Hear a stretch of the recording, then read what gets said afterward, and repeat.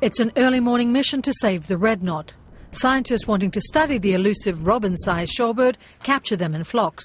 We found a spot where we had seen knots roosting in previous days and set to work setting a couple nets and cannons up where we thought the knots were going to be. And I'll say 3, 2, 1, fire. A dozen wildlife researchers sprint to transfer their prized catches into holding boxes. Biologists collect feather samples as they measure, tag and weigh them. Get a band, it'll get a flag, and it'll get a geolocator. The geolocators use ambient light to calculate locations, helping determine the bird's migrations. In some key areas, the red knot population has dropped by up to 75% since the 1980s.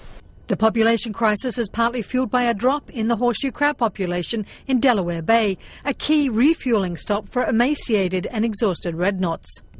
During their 10,000-mile journey from South America to their Arctic breeding grounds, the birds stop to feast on the fatty horseshoe crab eggs, often doubling their weight.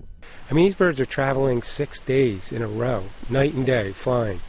And if they run out of energy, then they're just going in the ocean and dying. The plight of the red knot highlights a bigger problem. 70% of shorebird species are in decline. And they're all in decline for the same reasons, because of the stopovers. They're so dependent on them. If they don't have them, then they either can't make it down or they can't make it back. Researchers hope by identifying vulnerable stopover locations, they will be able to protect them for all migrating shorebirds. Tracy Brown, Associated Press.